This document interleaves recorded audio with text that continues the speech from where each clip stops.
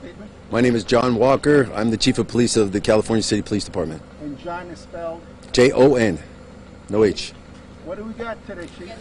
I can only give you a recap of what we've been doing since the 21st of December. Just to give you a recap, as you all know, the 21st of December, we got a call to this location about 5:45 p.m. We were notified that there was 2 missing children, Oren and Orson, both 4 and 3 years old. There was an extensive search in the neighborhood, which produced nothing. We've done several interviews since then. We've had several agencies involved. We've been working nonstop on this thing since the 21st of December till today. As we're still working, we've been working around the clock. We have several agencies involved, like I said, and we're doing our best to locate the kids. So that's all we've got at this time. There are things in the works, but I don't want to taint or compromise the investigation at this time. How many agencies are working with you on this case? I would say at this time 4. We've noticed Bakersfield Police Department cars up here as well, and I understand they've taken some video from some neighbors' homes. How much are they involved in this investigation? At this point, just peripheral. They're helping us out. And the FBI? The same. Okay. It's been more than a week now since the boys disappeared. It's cold up here. This is desert. In your gut, do you feel these boys are still alive? I can't comment on that, whether I think they're alive or not. I do suspect foul play. We haven't been able to put together, how the boys got out of the yard or where they've gone.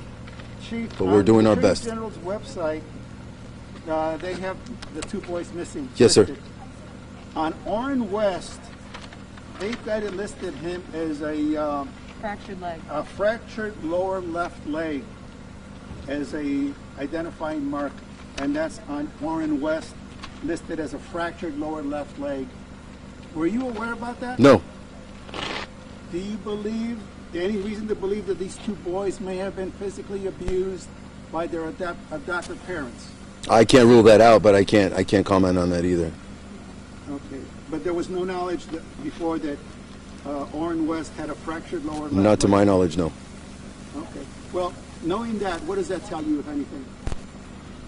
I can't comment on that either. I mean, fractured leg can happen, especially with small children, any way possible. I mean, they fall down a lot.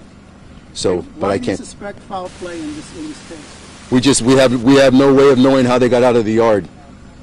Nothing that shows how they got out of the yard, and if they wandered out of the yard, we don't know. What's the message you have for the community about, how committed they've been to trying to find these 2 boys and how to maintain, how to stay resolute during this time when we still don't know much of anything? We absolutely appreciate everything from the community. I don't know if you know that first night, there was literally hundreds of people out here looking for them, and we truly appreciate that. I think this whole community is invested in this thing. My department is invested in this thing to the point where, we don't want to give up. We want to locate them any way we possibly can. We're accepting any information that you could possibly give us, any tips. We're following up on everything. Sir, yes, sir. On that note, we've had people ask, should they still look for the boys? It's cold. People have been looking in the night. Should the community still look I would for never the boys? tell anybody to stop, but if they have anything that they could give us, we'll definitely take it. Where are the parents at this time? I don't know. I know that I don't know exactly where they are. No. Did police advise them to get out of the house, or because No. there was a search warrant? No. Are they in the house? You don't know. No. So, if you guys needed to contact the parents, do you guys have the availability to do that? Or Yes. Okay. Yes. Are the parents named suspects in this case? Not at this time. Chief, as you know, There are no named suspects at this time. while it's possible that the boys could have been picked up by a complete stranger, Absolutely. isn't it true that in these types of cases, the majority of times, some family member or somebody known to the family is involved in abducting children? In my experience, it's been very common, yes. That it's usually a family member. It could be, yes. Do you have any of the other 4 kids in custody right now? Are they in police custody? Oh, the other 4 kids are in protective custody right now, yes. And have you questioned them at all? I can't comment on that right now. Do you know how old they are? Could you tell us? I don't want to comment on that either. Average age? Just going back to the day these kids were reported missing, just to confirm, that was Monday night, correct? Monday night, And- 21st of December. And who reported them missing? Parents. Okay. You guys mentioned that there was a lot of folks left from the backyard. We noticed a lot of tools were used in the backyard. Can you talk about some of the work, what you guys were trying to reveal back there? We're just trying to dig up anything, any clues that we can possibly find to find out where they had gone, and also to confirm that they're not in the backyard. How extensive was the digging in the backyard? Fairly extensive. Anything useful turn up? No. What message do you have for anyone? I feel like someone out there knows something more that might help you guys move forward in this. What message do you have for someone who knows? I definitely believe people know. Someone knows, and I would hope that person would come forward. I mean, we got two young, I mean, in my opinion, babies that we don't know where they're at and we can't find them. So if that person or any of those people have any idea where these kids are or can give us any information that we could follow up, it would be truly appreciated. It's been over a week. At what point does this become a cold case? Is there still a lot that needs to be? Oh yeah, it's not even investigation? It's not even close to becoming a cold case. It's an active investigation. It's going on right now, as we speak. I guarantee you. What are the steps moving forward for your guys and the other agencies involved? Just to continue to evaluate all the evidence involved and interview anybody that we think is a person of interest and gather as much intel as we possibly can until we come to a conclusion. Do you think you're going to go back in the house at any point? You have that search warrant still, right? It's absolutely possible, yes. Okay. What about the biological parents in Bakersfield? Have they been cooperative in this investigation? For the most part, yes. Yes. California City has the third largest land area in the entire state. That is There's a lot correct. of ground to cover, sprawling desert. Have you guys started combing through the desert yet? No, we have no reason unless we have any other tips that they could possibly be out in the desert. It's been my experience, especially with small children, you always start from the inside out. You start from where were they seen last. And if we feel that we have enough information and enough evidence to expand out, we absolutely will. But at this point, we have no reason to believe that. The adoptive father told us that, he wished he could go to every house, knock on the door, see if their kids are inside. From a law enforcement perspective, when you say you want to start from where the kids were last seen, how many neighbors have you guys contacted here? And is it difficult to be able to search inside anywhere like that? But we've contacted just about everybody in this neighborhood, and we've talked to everybody in the neighborhood. Just our goal is to basically locate the kids. So if I come to your door and I knock, hey, have you seen these kids? And then we move to the next, and we move to the next, and we move to the next. Unless we have any other information that leads us to the point where we can actually enter their home and look for a child, we can't do that. So it'll be accurate to say, and I apologize if I'm reiterating this, from every neighbor you guys spoke to, not a single sight of them? No. When was the most recent that a neighbor cited they've seen the kids? None of the neighbors have seen the kids. Ever? No. At what point did you guys decide to bring out dogs to try to help out in this investigation? Done that. It's been done multiple times. And the canines consistently found that the scent of the children did not leave the house? Correct.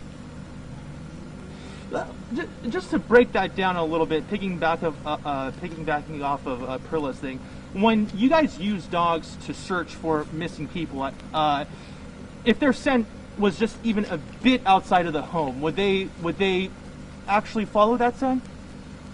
Generally, yes. But it all depends on the dog as well.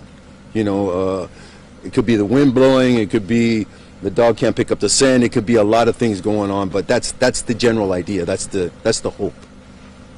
Could you explain how police were able to get a warrant inside the house and retain custody over the rest of the 4 kids? Even 2 of them are biological. Oh, that's the fact that the kids are missing. That's the easy part. Obtaining the warrant was easy. I mean, we do every warrant search. You're allowed enough evidence is the kids were missing and you were able That to is get correct. custody When you have over the other 4? correct. Chief, could you clarify, though, why the kids were put in protective custody from the parents here? Anytime anything happens in a household where it involves any kids, all the kids are taken out of the household. Now, we've noticed DPD here in California City, we've noticed FBI, and we've noticed that several cars have been parked, law enforcement, undercover vehicles have been parked near here, around several streets.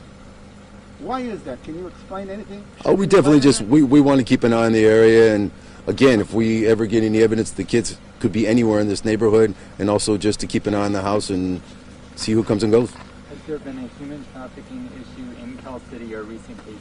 Not that I'm aware of. And sorry, I just want to go ahead, Perla. Did the Luminol find anything? Not that I know of. I just want to piggyback off of a recent question here.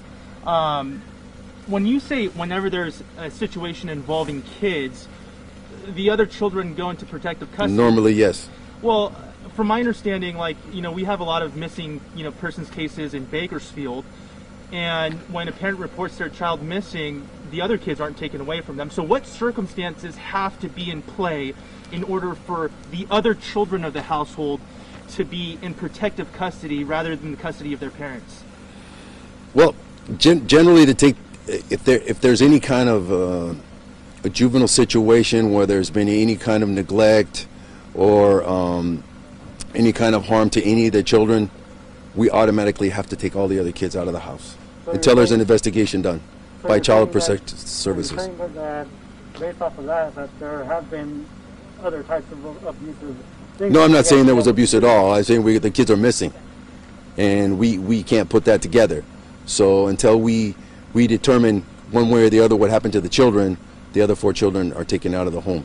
Now the parents can try to go to Children's Services and get the children back, but that's totally up to Children's Services. Chief, if somebody wants to come forward with information but they're afraid to come forward publicly, how can they do so anonymously and contact you? They can call our station, leave a number, leave information, whatever they want to do, and we'll get back to them. Can't you guys trace a phone number? I mean, if somebody really says, look, I don't want to get involved, but here's information you should know. Is there any way they can contact you with being totally anonymous? Call the station. That's all I can say. That's all I would hope. Where else are police and agencies searching? Or where are they currently searching? Or do they believe that they're still... I can't comment on that right now. Okay. Can you say if you're searching in Bakersfield? I can't comment on that right now. Real quick, how about words for the community? Because obviously there are a lot of signs out on the Maiden roadway that are asking where are these boys at. Of course. So what are your words to the people that are asking that same question and asking these same questions that we are asking you? Well, my answer to that is that's my question as well. I want to find these kids as much as anybody else. And so whatever information and we're actively at it. I mean, around the clock. We haven't given up on this thing. We want to keep on it as diligently as we can, because we know the clock's ticking and we really need to find them. So my answer to those people would be, I want to find them as bad as you do, and if you have any information, please come forward and give it to us and we'll follow up. Chief, you're not a very large police department here, a small police department. We're very small. City. How is this case, what impact has it had on your resources? Huge. I got people that are on their days off coming in. I got people that are supposed to be working days that, I was putting 19, 20 hours in last week myself. So my guys, they're working tirelessly on this thing and not complaining because they want to find these kids as bad as everyone else. Do you have any reason to believe that the kids are still inside the house? No. Even though the canines didn't smell their scent? No, and I've been in the house multiple times. And Mr. Walker, just talking about the different agencies helping out, part of it is because to help with manpower, correct? Correct. If you could talk about general assignments, the FBI, what aspect of it are they looking at? What aspect is KCSO looking at? Do you guys have those kind of designations on who does what? Well, basically, all the bigger agencies, they have all the other resources like the crime labs and that sort of thing. So they're really helping us out with that, analyzing any evidence we have and any clues that we can come up with. So that's a real big help for us. Para Telemundo, ¿gusta decir algo en español? Lo que sea, nada más para la gente que esté escuchando, porque hay gente hispana que vive aquí en California City. Sí. ¿Qué mensaje le tiene usted a la persona, a la comunidad hispana, para ayudar a encontrar a estos dos niños? My Spanish is really bad, but yo quiero mucho ayudar, por favor. Dígame, por favor. Llámame, por favor. para encontrar a los niños. Sí, por favor. ¿Piensa usted que los niños están vivos? ¿Piensa usted, do you believe the kids are still alive? I want to believe that, yes. Gracias. Thank you very much. A lot of people have been wondering about what constitutes an Amber Alert and why one Generally, wasn't sent out. an Amber Alert, the way I understand it, to the best of my knowledge and my experience, would be if we have a known person who has taken the child and we have a vehicle information about that vehicle, so we put that out for all the drivers and all the commuters to be on the lookout for that vehicle and that license plate number. So, in fact, we can recover the child. We don't have any of that information at this time. I also want to confirm one thing just to make sure we're putting out the most accurate info.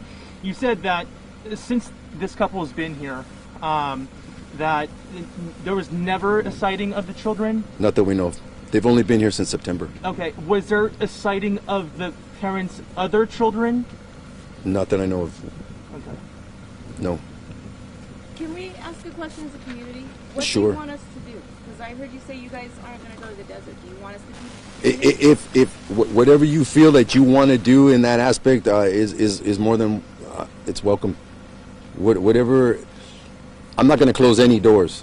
Whatever's open, I'm willing to take.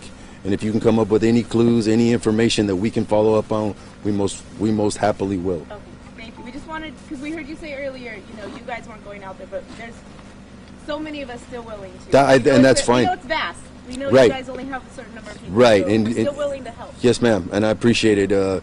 But our resources, we have to Yes. concentrate on where we saw them last. And if something leads us to expand our search, we absolutely will.